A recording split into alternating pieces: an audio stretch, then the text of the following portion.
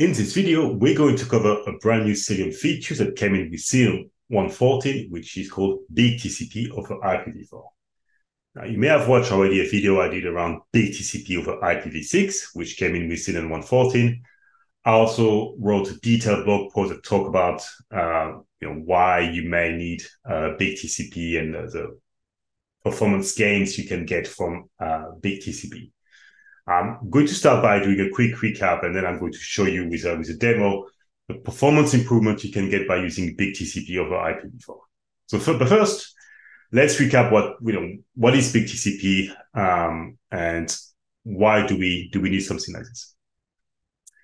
And if you think about kind of modern networks, right, we're moving from having the traditional 10, 100, 1 gig network to 100 and beyond networks, right? So we're having some mega powerful networks with huge requirements from a bandwidth perspective. And that's putting a lot of pressure on the CPU to process all these packets. And if you think about a normal packet with an MTU of 1,500 bytes, that means that the CPU would have to process about 8 million packets per second when you have a 100 gig network, which is almost impossible for a CPU to handle. So what we have to be able to do is to group packets together to reduce the number of packets that are being processed by the CPU as it kind of traverses the Linux networking stack. That's really what BIG TCP is about. It's about grouping packets together so that we have fewer packets to handle at the CPU level.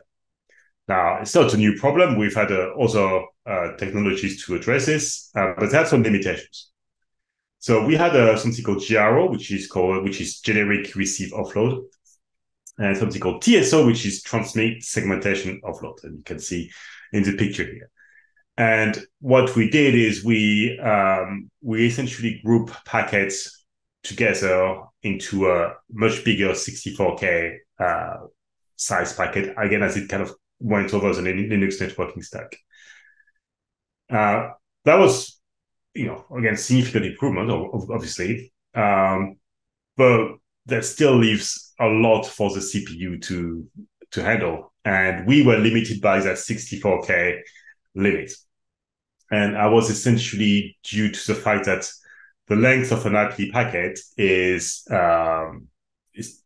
determined by the field, length field.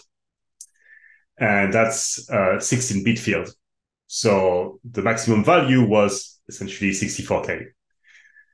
And so we had to find ways to specify a bigger packet size as it crosses the Linux networking stack.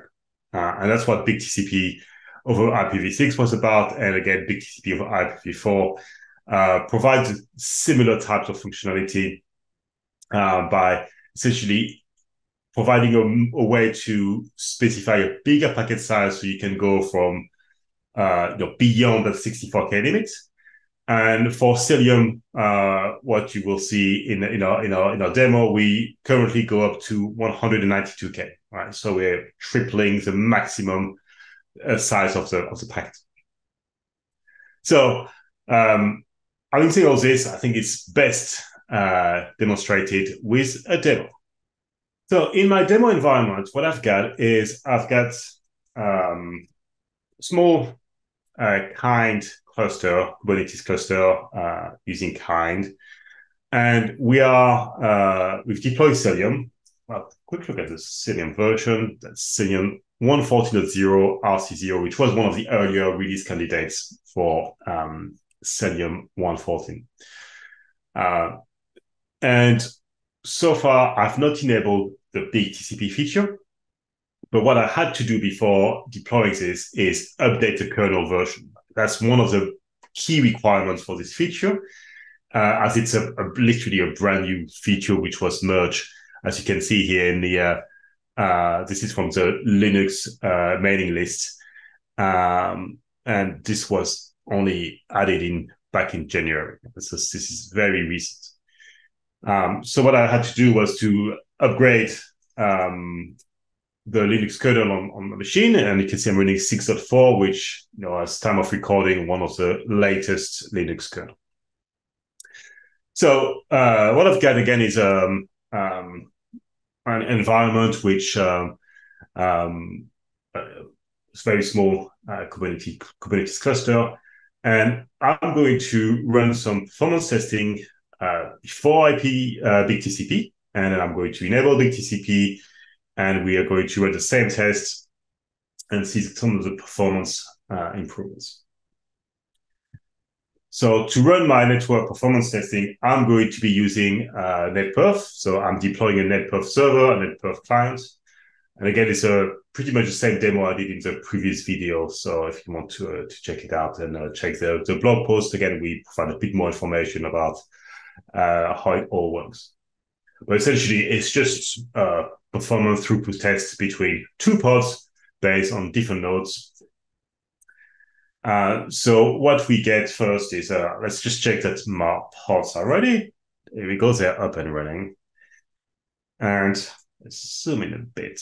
Hopefully, it should be better. Here we go. So, and as you can see, I'm using a lab environment, which I'm hoping to make public in the coming weeks and months. So let's get the IP address of our netperf server. It's 10.244.1.226. And we're going to start netperf throughput testing. So as you can see, we're going to exec into the netperf client and run a performance testing towards our server. And let's have a look.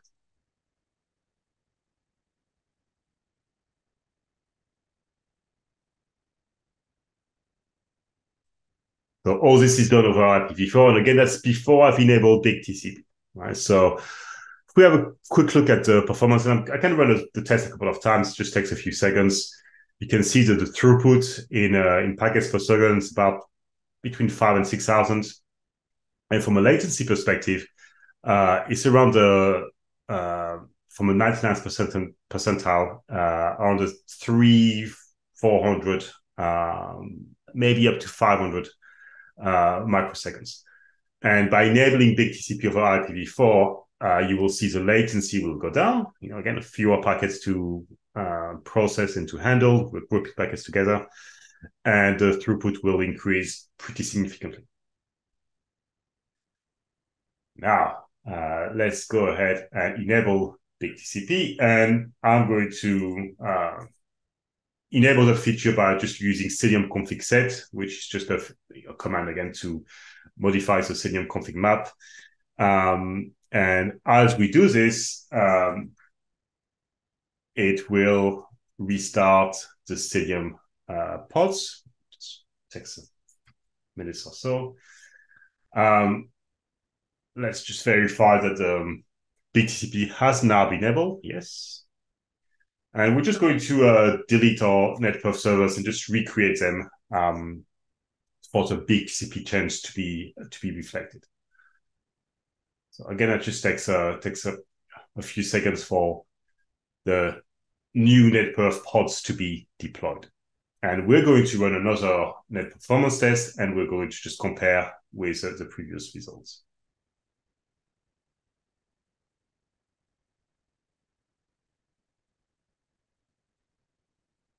Okay, so while we wait, because they're up and running, let's have a quick look.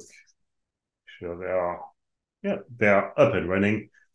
And again, we're going to get the IP address of the netperf server, access the client using kubectl exec, and run the same performance tests. And we'll see, again, compare and contrast. Right, so the latency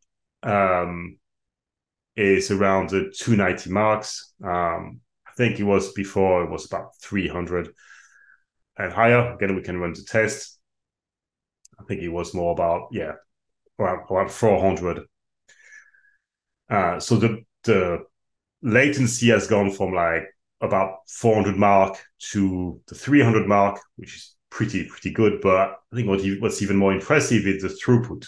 We were around the 5,000 packets per second, and we've now gone up to about 8,000 packets per second by simply enabling one feature, which is, again, that's pretty remarkable.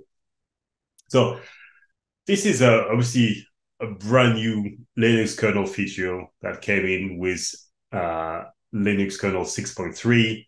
As far as I know, Cilium is the only platform, like public platform, to support BIG TCP, whether it's over IPv4 or IPv6. And as you can see with this very short demo, the performance gains can be really impressive.